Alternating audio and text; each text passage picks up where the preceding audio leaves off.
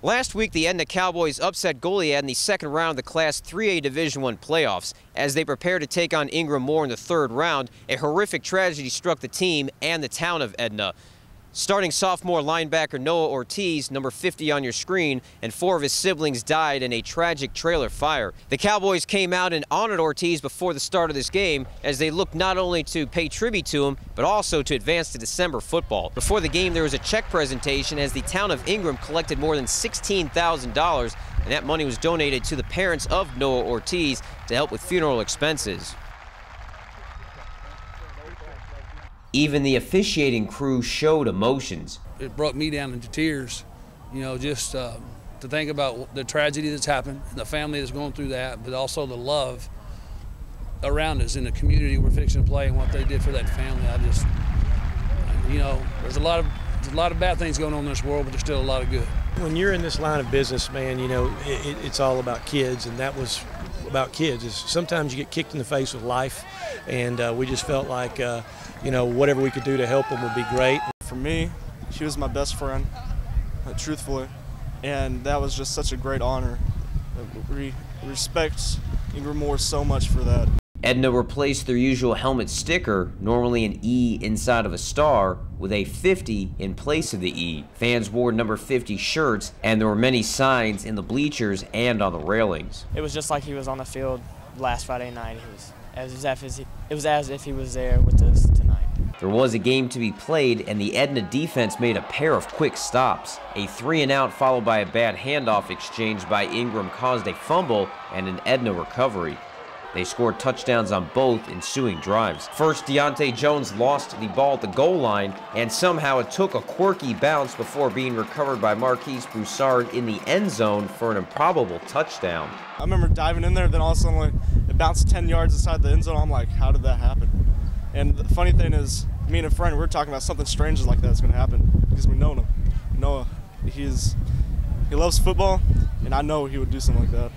Some things just can't be explained. Broussard with an 8-yard touchdown run on the next drive, and it was 12-0 Edna early. By the way, Edna's most famous football player was a guy named Steve Austin. You know him better as former professional wrestler Stone Cold Steve Austin. Just before halftime, Edna quarterback Landon O'Connor in trouble, but a screen pass to Broussard, who somehow hauled it in and ran 33 yards to the Ingram 11. He later scored on a 1-yard touchdown run, and it was 20-7 Edna at halftime. To the third quarter, Cowboys up 23-7, but Ingram quarterback Keon Valverde tried to lead the Warriors to a comeback on the only red turf football field in the state, high school, college, or professional. The handoff to Cody Mann went for 38 yards to the Edna 6 as he ran over tacklers and made others whiff on tackle attempts. Next play, Valverde with the floater to the corner of the black end zone, perfectly thrown to Derek Brown for the touchdown. Conversion failed though, 23-13 Edna midway through the third. Ingram, by the way, set a school record with their first 10-win season in program history. Edna came right back on their next drive as a short field helped set up a 3-yard touchdown run by Broussard, his third touchdown of the contest, 30-13 Edna. Next Ingram drive, now from the field level, Valverde ran up the middle, path blocked, so he went left, path blocked again, so he came all the way to the right side of the field, disappeared from the camera.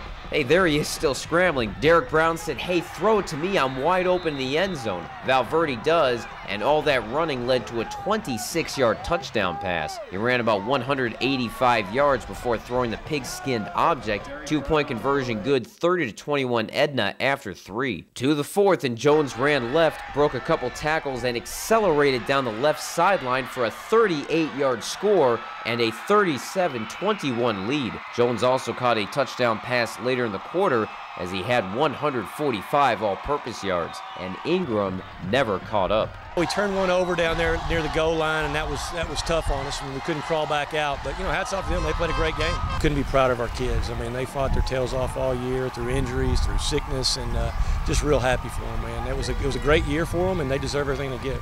Very touching moment late in the game. Broussard with a 2-yard touchdown run, his 4th touchdown of the game. It made the score 50-28. Huey Chancellor had his team kneel on the PAT attempt.